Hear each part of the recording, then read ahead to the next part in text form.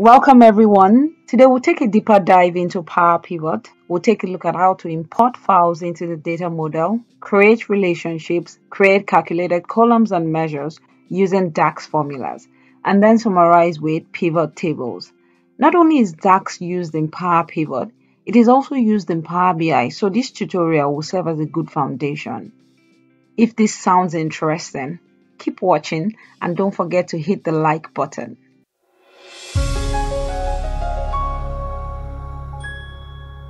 I want to say a big thank you to all our new and existing subscribers. And if you are yet to subscribe, please click the subscribe button to support this channel. Thank you. Power Pivot allows you to process and analyze millions of rows of data. And you can access it right here or in the Data tab under Data Tools. If you don't have the Power Pivot tab on your ribbon, right-click anywhere on the ribbon, select Customize Ribbon, go to Add-ins, click the drop-down right next to Manage, and select Come Add-in. Go. Check this box to enable the Power Pivot tab, and then click OK.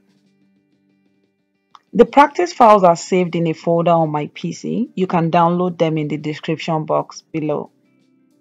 The first is an Excel file. Let's take a quick look. There are two worksheets here: enrollment data and funding. And this is a text file showing the school list. Now let's go over to a blank Excel file to import our data. In the previous video, we loaded data into Excel and added it to the data model. Today, we'll load the data into Power Pivot directly. Before we go on, if you are yet to see the previous video, I want to encourage you to watch it because it will aid your understanding of the tutorial today. Now go to the Power Pivot tab, click on Manage to launch the Power Pivot window.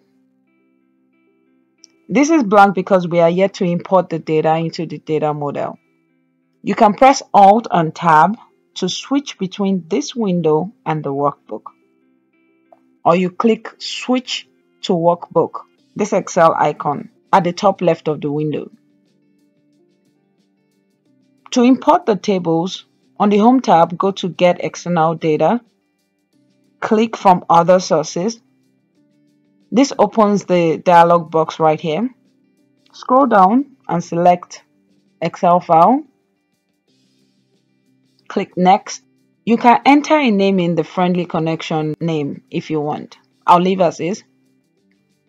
Next, you have to enter the path for the file, or just click Browse to search for the file. The Excel file is right here. Click Open. Check this box to use first row as column headers. This will ensure that the column headers are recognized when the data is imported. Click Next. You'll see a list of worksheets in the Excel file. There are two worksheets in the file we imported, so check these boxes to select them. You have the option to insert or edit a friendly connection name here as well. Now click on the Preview and Filter button. Here you see a snapshot of the data. Let me expand this a little. Okay. You can filter out unwanted columns by unchecking the box. The data is okay as is, so I'll click Finish. Import was successful. Click Close. You can view the imported worksheets right here.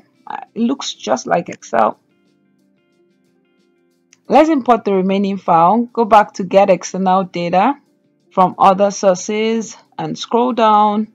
Select Text File. Click Next. Browse to select the file. Select School List. Click Open. It is a CSV file, so the column separator is comma.